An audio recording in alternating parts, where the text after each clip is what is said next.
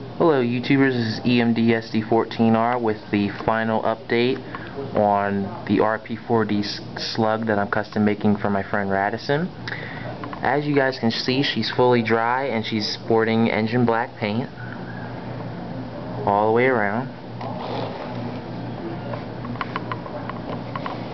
I just went outside and got her out of the paint box today because I let her dry it overnight outside. I used natural air for that.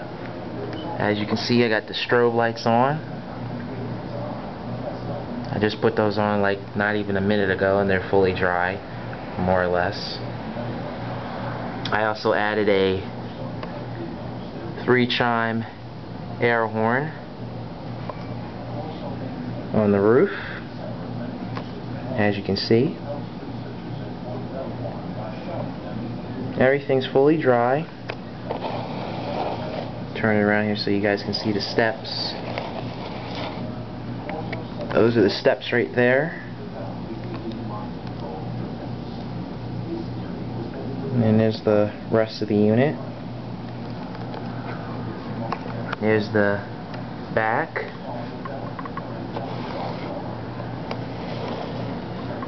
And then there's the other side. You can still see the Pacific right there, but that's not going to be too bad.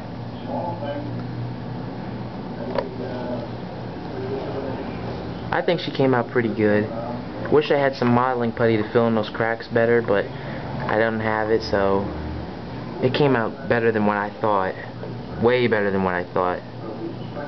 Got the lenses in there. You guys can probably see that. And the horns. 3-chime. All I'm waiting for is for my friend Steven, 8979, to send me the Jeep 35 chassis for it, and I'll put it on the chassis after I put the cover boxes on, and she'll be ready to go. That's what the underbody looks like. I painted the inside black too, and then steps right there.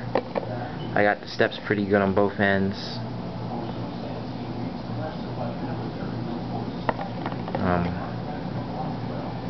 But this unit does look good. It really, for my first attempt at making this unit, it came out great, and I think it's really awesome.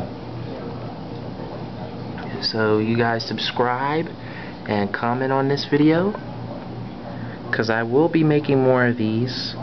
I'll be making at least 2 more of these and probably a 6-axle one. And by the way, I also have my own little business called Richardson Locomotive Productions. I customize regular locomotives like your occasional SD38-2 and others. I also custom build locomotives and cars like slugs, as you guys can see here. And I also do a lot of the work that I do involves nose chopping. I have very good experience with that.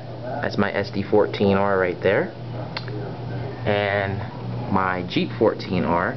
And I also do oddball locomotives. These are oddball locomotives, Jeep 14 and the SD14. And the Jeep 42M is also an oddball. I don't know if I'll be making a production line of that, but if you guys are interested in your own versions of it, just let me know. So I am starting a business, and I actually weather too. I did that car a while back. Did this ballast car, and I weathered this PRR X29 boxcar,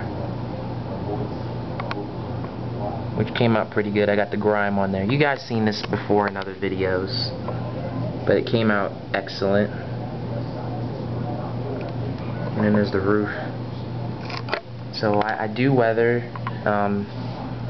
As I said before, I do locomotives. That's for my friend Steven 8979. It's got DCC in it.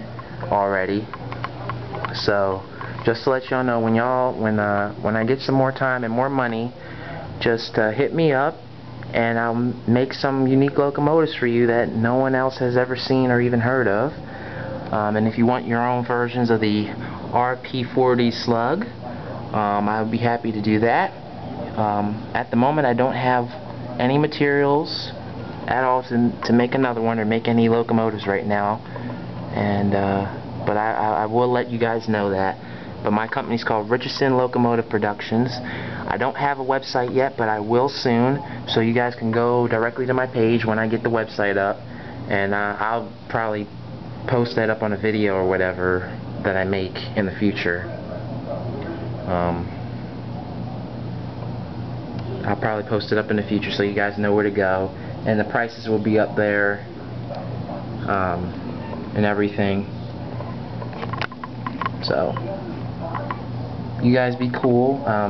Radisson, hopefully when you get this in the mail, you'll contact me on my phone and let me know that you got it, and that's when I'll upload these the videos, building videos that I showed on YouTube, up on Facebook. But I'm not going to upload them before you get it, because technically right now, my fellow YouTubers, he doesn't know that I actually finished it, so I'm actually surprising him. He contacted me on Facebook yesterday asking if I had my glue, and I kind of told him a lie. I kind of said yeah, I had the glue, but the glue was all hard and everything, and I had to dig out what I could and then use what use what was left. But this is definitely a surprise locomotive for him. He asked me to do it, but he doesn't know it's finished yet, so that's the whole surprise part. He'll be flipped out when he sees this. So you guys be cool, and I hope you like this, and I'll see you later. Peace, y'all. Peace.